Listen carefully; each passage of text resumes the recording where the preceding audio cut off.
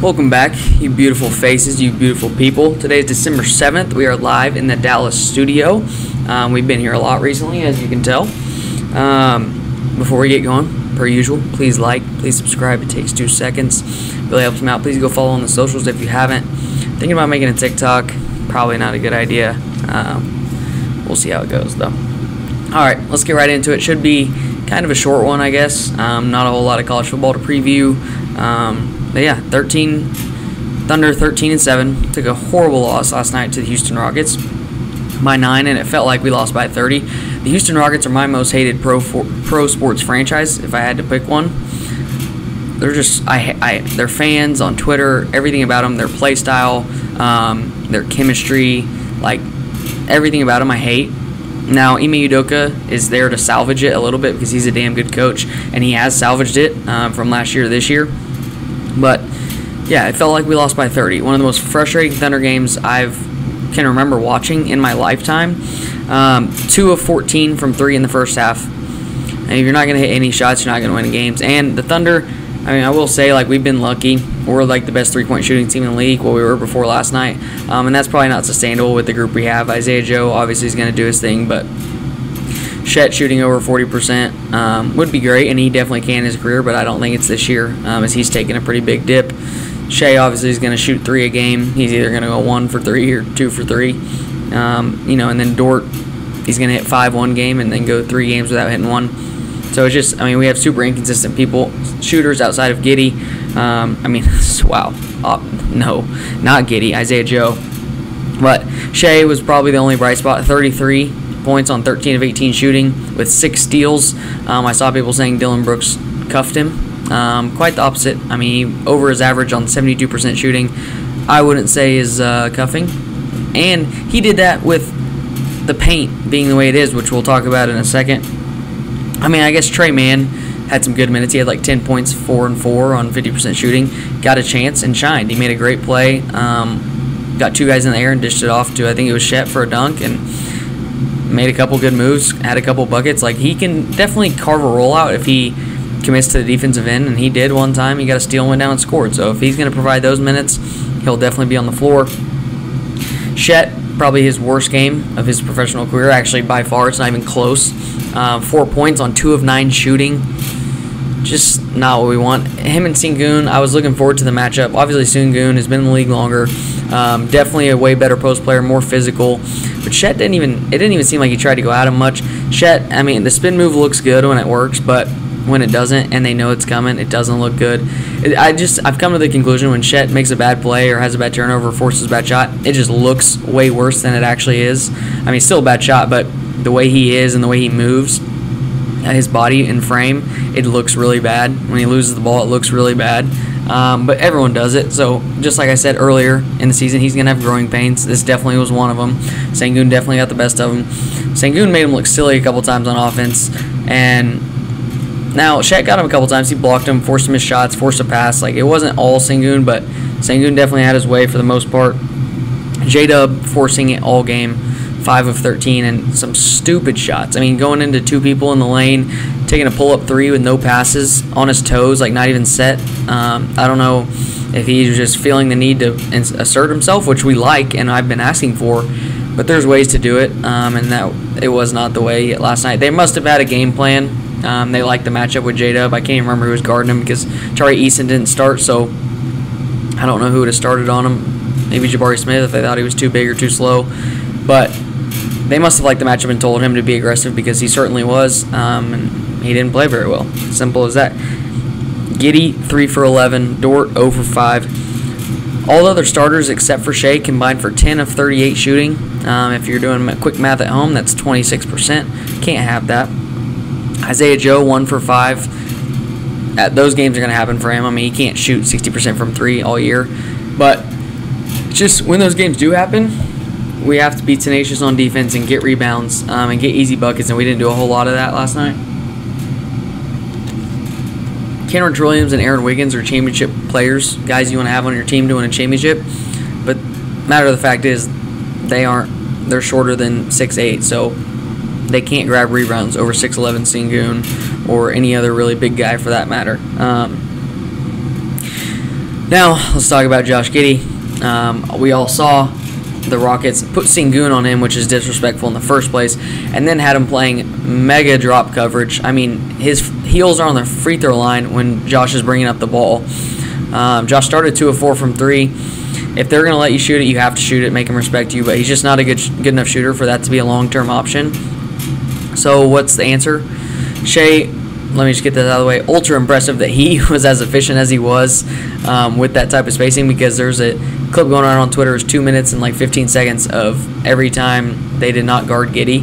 And Shea had the ball a couple times with literally a guy in each gap, like nowhere to go, and still played great. So, but yeah. So Giddey, for one, he has to attack that guy. I mean, I don't care if it's Sengun. It's tough to attack a guy downhill when they have that much space with that much help behind him, but you have to attack him, at least make him take a couple steps back and shoot a floater, or work on a mid-range and start taking that. The fact of the matter is, if they're going to play Giddey like that and we're not going to have a good shooting game, I will say he's unplayable.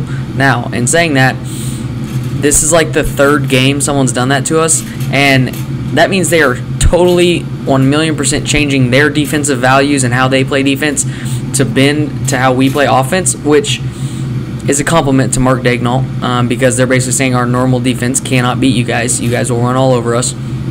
And that's what we'd been doing to teams with our driving and cutting, and then the few shooters that we do have knocking down shots. Now, teams are going to play Giddey like this going forward. Obviously, they will, because 2 straight losses, maybe 3 straight losses, I don't know, has been played like this, and teams are going to figure it out. This is the blueprint to beat Oklahoma City, especially if we're not knocking down shots. Now, we had so many open threes. I had flashbacks of the Rockets in Game 7 against the Warriors where they missed 27 straight. That's how it felt, because there was open threes all over. Dort missed a few. Isaiah Joe missed a few. Shet missed a bunch. Just, you got to hit shots. You're in the National Basketball Association. You get paid to hit shots. I'm not one of, oh, shots just weren't falling tonight. Nope.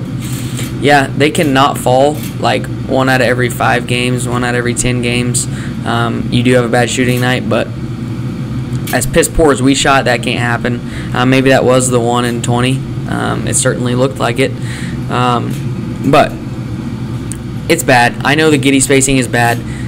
It's worse than Killian Hayes with Cade Cunningham and what the Pistons got going on right now. In saying that, though, there still needs to be time. We're 20 games into the regular season. We're 2nd in the West. People need to calm the fuck down. Like J-Dub said on Twitter earlier, people were going at J-Dub for playing a bad game. He said, look, listen, you're not my parents, 1. 2, we have 82 games. 3, we're going to figure it out. 4, it happens. We play bad. 5, don't even worry. We're going to be all right. And so hearing them say that's good. Now, I'm going to keep saying this till the end of time until it happens, because I just fear that it's going to happen so bad. J-Dub one day saying I can go average 25 on my own team and wanting to go do that and make more money probably. Hopefully it never comes to that, but it could. But as far as Giddey goes, yes, Mark Daignault has a decision to make, especially if teams keep playing him like this and he doesn't play well. Especially, he's shooting 3 of 11 and doesn't even have anyone guarding him outside of the paint. That can't happen. Like, you got to develop a mid-range, shoot a longer floater, spend hours and hours and hours shooting threes with Chip England. Like, I don't know what we're doing with that.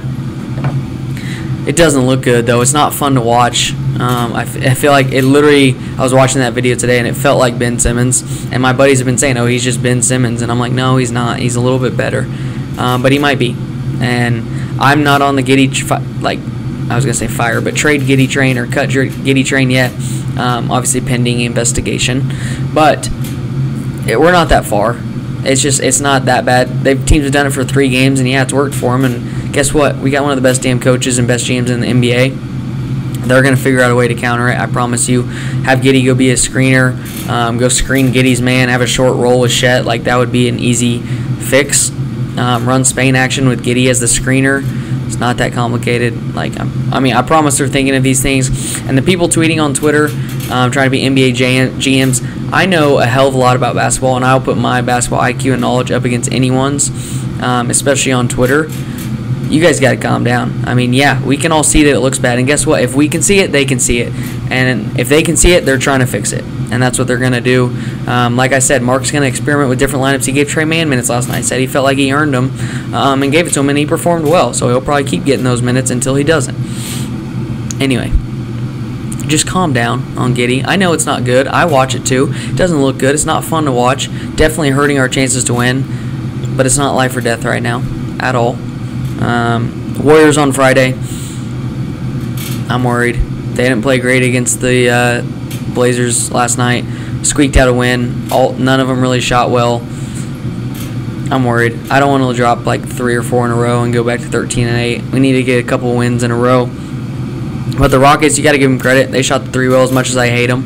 They shot the 3 well, which they're not going to do that again if we play. So there's 1. 2, Ime Udoka is a hell of a coach. They are now 9-1 at home, and their record is 9-9. So, quick math again. That's 0-9 away from Houston. It's not good, obviously. All right. Water of choice tonight. Great value, hydrate alkaline water. pH is 9.5. I finally decided I'm going to be in a hotel this long. I might as well buy a pack of waters. These are the cheapest one at Walmart. Bigger bottles so I can have it throughout the day at work. But yeah. Are we going to give credit to the Rockets on defense? We'll give credit to Ime Udoka for the game plan against Giddey, which he saw from Minnesota and the other recent games we've played. But we just missed open shots. Like I said, if we play that game 10 times, we don't shoot as bad as we did, especially in the first half again. So I'm not worried about it. I did place a responsibly large wager I tweeted on the Thunder last night. Probably the biggest NBA bet I've ever placed. And let's be clear, I don't bet a lot of money. So you can guess how much that is. But responsibly large wager. And I said this is probably me with my blinders on with my Rockets hatred, and there's no way we lose this game because the Rockets suck. Which they will do by the end of the year, and if they get in the playoffs, Alperen Sengun will not be able to play in the playoffs. I commented on under a big Houston Twitter account saying you're going to love him until he can't play in the playoffs, and everyone's coming at my head saying, oh, you're just mad about the trade you made and got Giddey instead of him. No, I'm not mad. I didn't even remember that was part of a trade at all. I don't want Alperen Sengun. We've had Enes Kanter, I promise you. They are similar players. Alperen Sengun much better, can pass better, probably a little bit more athletic. But they're the exact same type of players. And those type of players, you know, Sengun won't be 100% unplayable because he's their leading scorer and he's going to have to be on the floor. But we saw Enes Kanter in a playoff series against Steph Curry, against like a Ja Morant now. Like, he's getting blown by, turned around, falling down. Like, it's not going to be able to work, and it's not going to be pretty because you know what happens in the NBA playoffs? People hunt matchups, and people are going to do that exact same thing to Alperen Sengun and the Houston Rockets if they make the playoffs. Just a matter of the fact, guys. I don't know what to tell you. He's going to be unplayable in the playoffs. He's going to give you 20, and he'll give up 30 on him. So if it's worth it to have him out there, Houston, and you're so happy you took him, you know, have at it. I mean, he's going to put up stats in the regular season. He's going to help you get wins. And I guess that's what you need as a Houston team right now that has been worse than the Thunder the past few years. So if you want to take that as your win for the season because you're going to go 500 instead of 15 wins, fine. But when you get in the playoffs with him and expect him to be your one option, he's going to get torched. Just a matter of the fact, I don't make the rules. I watch the games. That's all I do. Timberwolves beat the Spurs, who the Spurs have now lost 15 games in a row. Has anyone else lost that many in a row? Oh, I think the Detroit Pistons. I think those two should play each other. Whichever one loses should be forced to be one of the teams that relocates in the expansion. I guess relocate and expansion don't mix, but you get the point. Wemby, he's putting up numbers, almost 20 and 10, like I said, but still shooting terrible. 40% from the field, 27% from three. Not good. I mean, they're just going to throw this year in the trash, I guess, let Wemby get acclimated to the NBA. Timberwolves are now 16-4 and the number one team in the Western Conference, which is crazy to say. And crazy to say that it's at 16-4 with a multiple 3 or 4 game lead ahead of us. And it starts with Rudy Gobert. As much as I hate to say it, I'm not a huge fan of him, but it starts with Rudy Gobert. He's back to the Defensive Player of the Year form that he is. Certainly is probably the front runner of Defensive Player of the Year if we voted right now. We give him his 4th, which I believe is tied or the most ever. And yeah, he's back to... He's motivated. He's bouncing around. He didn't look good with France this summer, but he sure as hell looks good right now in Minnesota. This was kind of the dream they had, bringing in Cat next to Gobert, is letting Cat attack smaller fours, especially off the dribble, backing them down, or being that top of the key shooter with Rudy inside. Now, it doesn't look pretty when it doesn't work, like we've seen the past couple years with the spacing and both of their personalities. But all of a sudden, you dazzle in a developed Anthony Edwards, who is probably the best fourth quarter scorer in the NBA right now. I mean, I think he had 17 in the fourth last night. The man can go get you 15 to 20 in the fourth quarter, every other game. That's someone you need on your team to win. That type of defense is what you need on your team to win. So I'm high on the Timberwolves. I think they could not only win, but make a run. I mean, the Denver Nuggets said that was their toughest series last year, so I'm very high on them. I think they could, if they earn the number 1 spot, it's not going to be like Atlanta Hawks or Memphis Grizzlies the other year where they get bounced in the first round.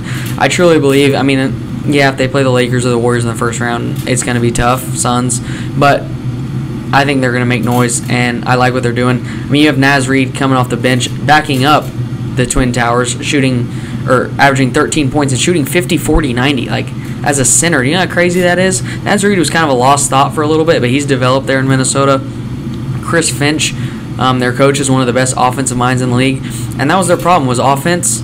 So he's got them rolling. They're figuring stuff out. The offense still could be a problem down the stretch, but if they're going to hold teams to 105 points, they're going to win most games, especially if it's close in the fourth quarter with that defense and with Anthony Edwards and Mike Conley, who I haven't even mentioned, shooting an insane clip from 3, having quietly one of his best seasons ever. I think he's tied for the second oldest in the league, or maybe third behind PJ Tucker, but he's in year 17 or 18, still a bona fide starting point guard. Jaden McDaniels, obviously a 3-and-D guy on the wing.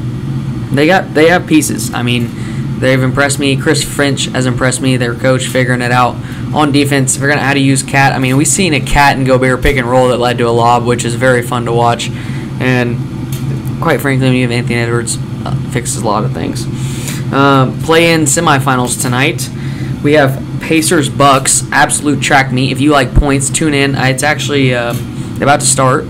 Starts at 4. That is in 15 minutes, which hopefully I get out of here to make a bet. Pacers, one of the stories of the season so far. Halliburton definitely is absolutely didn't torch Boston, let me rephrase that. Had a great win over Boston in the first round of the play-in tournament, and we saw what Adam Silver's envision was for the play-in tournament. I don't know what their arena is called in Indianapolis, but it was rocking. We saw, Halliburton hit an and 1-3 at one point, Buddy Hield hit a dagger 3.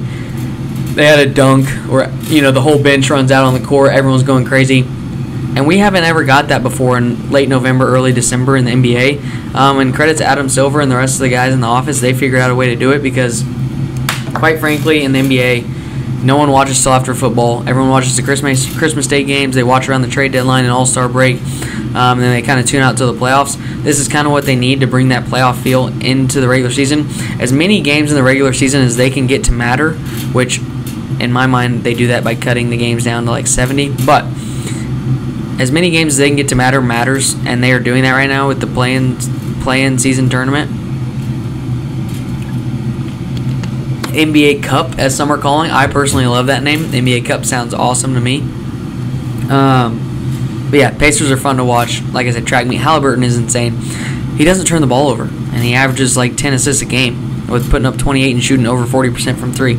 I don't know how he does it because his shot's terrible and it takes so long to release, but he gets it up there and he gets it done. The Bucks, probably the second best offense in the NBA. Damian Lillard said today, we're 15-6, and I don't even feel like we've gotten going yet. And you could look at him and say that might be true because Chris Middleton's averaging 20 minutes a game, just coming back from injury. He doesn't look like himself. He's had one great game. And Damian Giannis are still less than 20 games in.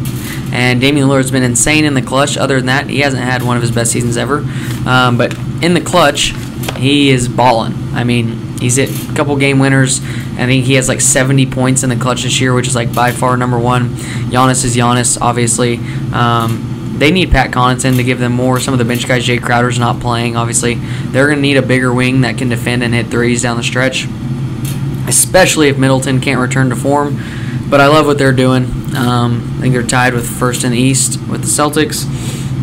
But I'll take the Bucks tonight. I think Giannis will be locked in. Dame will be locked in. Kind of that Vegas. It just feels kind of like a bubble type game. I saw the court earlier, and I think Dame's going to flourish. And the Pacers, they don't play defense at all. I'm taking the Bucks to play more defense than the Pacers. Obviously, Brook Lopez on the back end, Giannis. The Bucks need to trade for Marcus Smart. That just came to my head. if he's going to be wasted down there in Memphis, especially when Jaw gets back. Like, imagine Marcus Smart and Dame in the backcourt with Giannis and Brook Lopez. You have Marcus Smart and Brook Lopez, guard the best big, guard the best guard. Dame and Giannis, two of the best players in the world that can go get you buckets. And Marcus Smart can be serviceable as a knockdown shooter. I mean, he'll shoot 36%, which there's worse out there. Pat Connaughton right now is shooting 34. I mean, if you have him on the floor to be a three-point sniper, he hasn't been that. But yeah, I'll take the Bucks to win, and I will take them to meet the Pelicans. That's right. Game 2, we have Lakers-Pelicans tonight. I'm taking the Pelicans. I just think it's one of those things. They're meshed right now. They're playing well together. They just got everyone back healthy. That's their main thing. If you look at their roster and talent, let's start with their big three: Zion, Brandon Ingram, and CJ McCollum. There's questions there, but the supporting pieces are what I love the most. Herb Jones, Jose Alvarado, Trey Murphy just came back. He's a hell of a player. He could end up being like their third option. I think he's that good. Just guys you want to win. Jonas Valanciunas, obviously solid. They're a damn good team if they can be. I think it's up to Willie Green. He started to show a little bit. He did a phenomenal job coaching against the Kings and making adjustments in that game in the first round of the play-in. And if he can continue to do that, I'm high on the Pelicans. It's kind of like the Timberwolves, Thunder, and Pelicans. I guess you could throw Kings in there, but they made the playoffs last year. I guess Timberwolves did too, and Pelicans are in the play-in. But those young type of teams that have so much talent really are going to lead the West for the next few years, and I'm excited for it. But their big three, CJ McCollum, Brandon Ingram, and Zion. Obviously, Zion only had 10 points the other night, took like five or six shots. They're going to have to figure out who's number one, because I think it's worse than the Giannis situation. Zion's not creating his own shot. I mean, he can if he gets it at the high post, jab, go. But people are going to start keying on that. You can only run that action once or twice a game before it gets too repetitive. So he's like a great player, obviously, but it's like, who's CJ McCollum? We know what he's going to do. He's going to go up there, put up his numbers. He can go get 20 every night, but he's not a good defender.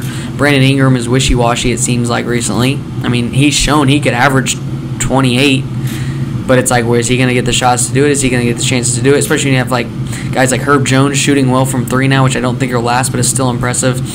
Trey Murphy is back and is damn good. Jose Alvarado can shoot. Like, they're kind of in the Thunder situation. They have so much talent, and I feel like the Thunder figured it out a little bit more. The hierarchy, obviously, having Shea helps. They don't have a bona fide superstar, but I'm high on the Pelicans, and I just think this is one of those games where, like, if you gave me a gun to my head for one game, life, you know, if the Martians have the beam pointed at planet Earth, I'm taking LeBron and the Lakers. But tonight, I'm going to take the Pelicans. I think it'll be a great game.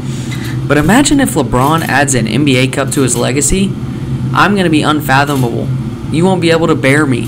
That will give him GOAT status. He already has it, by the way. But that will push him so far above Michael Jordan, he won't ever be caught by anyone. An NBA Cup, the first ever NBA Cup, are we going to sit here and say that the man that wins the first ever NBA Cup isn't going to make him the best of all time, even if you're a Jordan guy? NBA Cup matters, as we've seen, and giving that to LeBron, having that on his resume, untouchable. Not the finals, not the records. It's the NBA Cup that will separate him from Michael Jordan. Mark my words. If they win, which I don't think they will, they've been playing a little bit better. I think they're sitting at 13-9. Austin Reeves, a lot of it comes down to him because he has to be the third option on that team, and he's been inconsistent this year. He had a big shot in the play-in game against the Suns, put him up 4 under a minute left, but he's just got to be better. LeBron averaging like 25, 8 and 7, I think, if you round up this year. In year 21, pretty insane, shooting over 50%. Anthony Davis, we know, is super wishy-washy, and if he locks in and plays well, they're a very hard team to beat, especially if he locks in on the defensive end. But I'll take the Pelicans to have a Bucks-Pelicans NBA in-season tournament championship, and I will take the Pelicans. Hell with it. I think it'd be awesome to see a young team like that win the first NBA Cup, and I think they really, really care about it. I saw a video of Willie Green in the locker room, saying every game we play matters, but these are fun. You're the first team in NBA history that has a chance to win this thing, so embrace it, and I think they're going to do just that. And not to mention, we all saw the video of Brandon Ingram and Zion in their press conference giving themselves a little laugh and a little hint of what they expect if they win the tournament. Those two in Vegas. We know Zion in Vegas, and I assume Brandon Ingram gets down as well. So, before we get to college football, let me take a sip from our alkaline water and go to golf, which I don't know if I've mentioned yet on this show. Jon Rahm to the LIV for reportedly $500 to $600 million. Now, you can't blame him. Simple as that. I'd probably do the same thing. I mean, set your kids up for life. Why not take it? I mean, you put that, give it to one of the best financial advisors in the world for firms in the world. That thing's doubled within 10 years. Like, stupid. But I love Jon Rahm, but I can't sit here and act like he's not a man, not going back on his word, because he said, I don't need the money, blah, blah, blah, blah, blah, blah, blah, this, and that. I'm not going to go. And here he is going later. I don't know why he wouldn't have just went in the first place for $600 million, personally. But this sucks for the PGA. It does. This was like not a knockout blow at all, but this is like your Masters winner, your front page guy, him and Scottie Scheffler, and I guess Victor Hovland right now, taking over the sport, and he just gets poached right when they're in the merger negotiations too. So this just takes away so much stuff from the PGA having in their back pocket to pull out in negotiations with LIV. I thought that merger was going to happen for this upcoming season. I guess maybe not. And also, if you're LIV, I know they have money to burn, but like, how are you going to give a guy $600 million? And I think they're 4-year contracts or 3-year contracts. Those are like, play for this much and you'll get this much. And you're planning on merging within the next 2 years. Like, or are you going to get them the $600 million before then just so you can merge? Doesn't really seem like all that, I don't know, advantageous for LIV. Definitely helps them if they just want to stick it to the PGA Tour, obviously. But yeah, sadly, in golf, we're heading towards 4 tournaments that are going to matter, and those are the majors. No one cares about the LIV tournaments. The guys don't even care. They're just getting paid so much money, and they get to wear shorts. They play. It's kind of fun, but viewership was not very good for LIV last year on the CW. And quite frankly, the PGA Tour is going to go down too, and you don't have guys like Jon Rahm, Brooks Koepka, Dustin Johnson in these events. So, for the casual golf fan, not the casual golf fan, I'm not a casual golf fan, for the really, really hardcore golf fan that will watch pretty much every tournament on TV, especially after football season, it sucks because there's these events that don't have these guys in them. Not a lot of them are going to play, especially when you have the PGA Tour having their designated 12 events that are higher purses. Like, what's making guys only play in those, which would suck for guys to play 12 times a year on the PGA Tour like they do on LIV. Just battle around. I just want them to merge. I want it to go back to normal, get more money in, maybe combine. I know this is Saudi's plan all along, is to infiltrate like American sports, and they started with golf because golf was obviously the easiest to do it because the players were unhappy with the money percentage they were getting. Started with Phil Mickelson. But it's like, just merge. Let's have the best players in the world play against each other, please God. The Ryder Cup was so refreshing this year. There was no LIV, PGA Tour, and I think Brooks was the only LIV guy on the team, and like, yeah, Brooks is an asshole, but like, those guys on the team, they don't mind him. They don't hate him because he went to LIV, at least. If they don't like him, it's because of his personal character and not because he went to LIV, I promise you. Alright, college football real quick. Not much going on. Army-Navy this weekend. I'm not going to say a peep about it. I don't know anything about these two teams. Now, when it comes down to it, I'll probably do a smidge of research and bet on it, but I probably won't watch a ton of it, especially if it's not a good game. But it's to make a bowl game. They're both 5-6. Which I have questions. How does one make a bowl game when the bowl game's already set? Now, I'm going to look like a real idiot when there's a team waiting to play whoever wins this game. But it's like, what if all the bowl games are filled? I hope not. But like, are they could turn around and play each other again to see who wins the bowl, I guess. But it's just frustrating. Heisman finalists: Jaden Daniels, Michael Penix, Bo Nix, and Marvin Harrison Jr.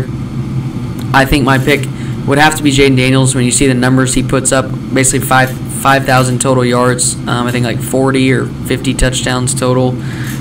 He's played running back also for that LSU team while putting up almost the same passing numbers as Bo Nix and Michael Penix. However, if you take out Jaden Daniels, I'm voting for Michael Penix. Leads the league in passing yards. His team's 13-0. They won the Pac-12 championship, beat Bo Nix twice. Michael Penix is a dog. I love watching him throw the football. I love watching him play.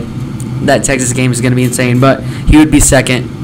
I guess Bo Nix would be third just because I don't want to vote for Marvin Harrison Jr., but you can't vote the Heisman guy for Heisman. He had 65% of his yards come after the catch. Sorry, not going to happen.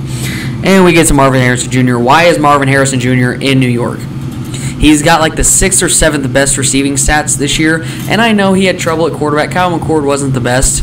That offense wasn't great, but you can't. If a wide receiver is ever going to win the Heisman, he has to blow the stats category out of the water, and he simply did not do that. He didn't even do that. He's not even first in the wide receivers.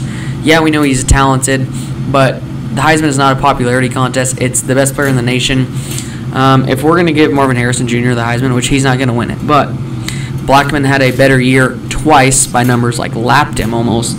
James Washington had a better year. Tylan Wallace had a better year. There's guys, Devontae Smith, obviously won the Heisman, who I didn't even think deserved to win the Heisman, had a better year. The guy from Malik Neighbors from LSU had a way better year, but I understand they're not going to put 2 guys in from LSU. I just don't like Marvin Harrison even getting to be there. Like, let him go on, let him go to the draft. He's not going to win the Heisman. He said all he wanted to do was beat Michigan. He would trade all the money and everything for that, at least next year, to beat Michigan. But he should not be in New York. I don't know what to tell you. Like, I would be okay more with Ollie Gordon being in New York. This is an unbiased take than Marvin Harrison Jr. And I still don't even think Ollie deserves to be in New York. Simple as that. Speaking of Ollie Gordon, he's an All American. Leads the nation, I think. He did before the last week in rushing yards. I know he only had like 40, though, in the Big 12 championship. Nonetheless, leads the Big 12 in rushing yards and rushing touchdowns. All-American. Looks like it's going to be a unanimous All-American. If he doesn't win the Doak Walker Award, there's problems. Chuba didn't win it in 2019 when he had an outstanding season and kind of did the same thing, led the nation in rushing and touchdowns. If Ollie doesn't win it, it'll be a shame because, quite simply, the man is talented. And I hope people want to come block for him next year so we have an offensive line. He was voted. Jaden Daniels, I forgot to mention, won AP Player of the Year today. That normally coincides and is proportional with the Heisman. Ollie was voted 5th, though, which surprises me. I don't know if Ollie was 5th in the Heisman voting, which would have been pretty cool if Ollie got to go to New York.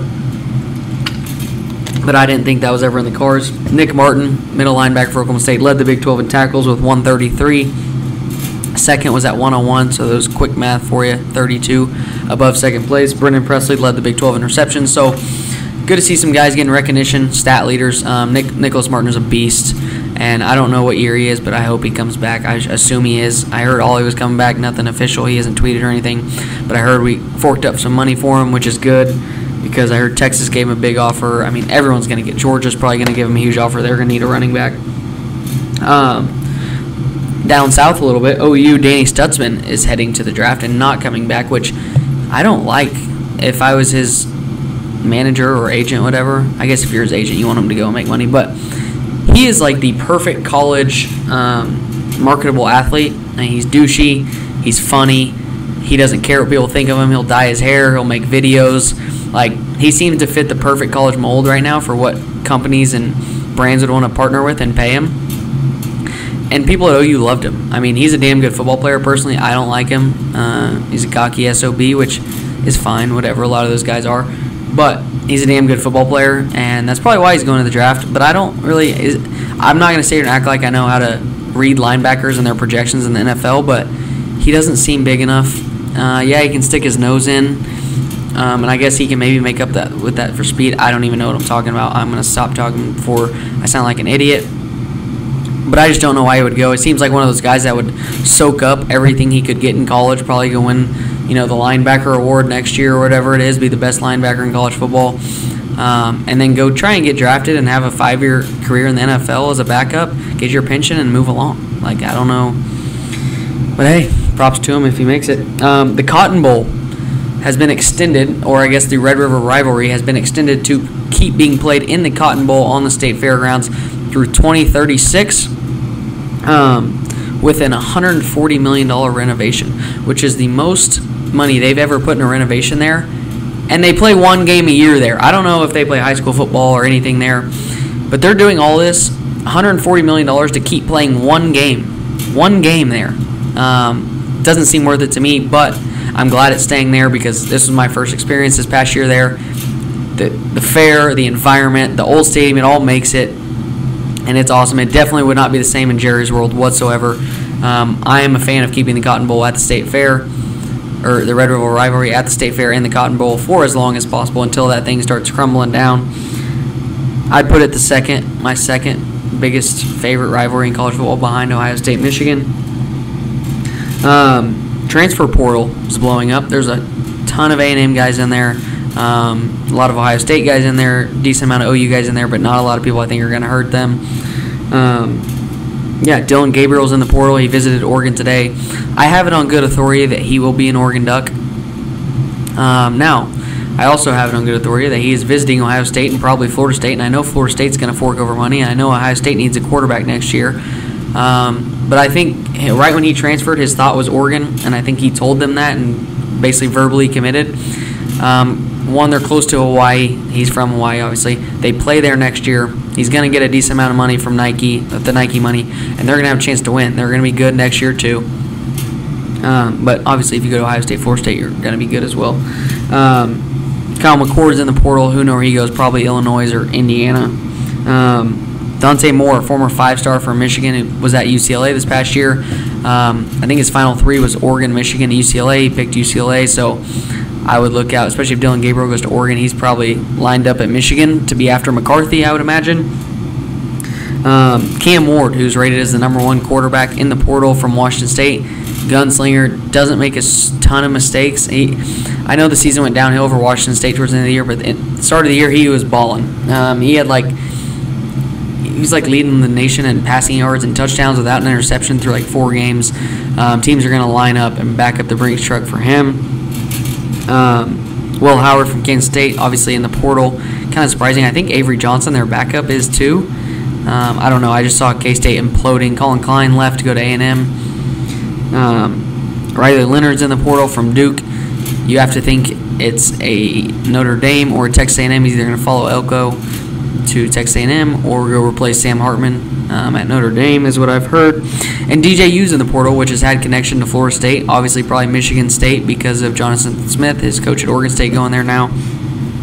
So it'll be interesting. It's open season right now in the portal. Obviously there's tons of linemen and linebackers and corners and receivers that are in there that I don't know the names of, and we'll see where they shake out when it's all said and done.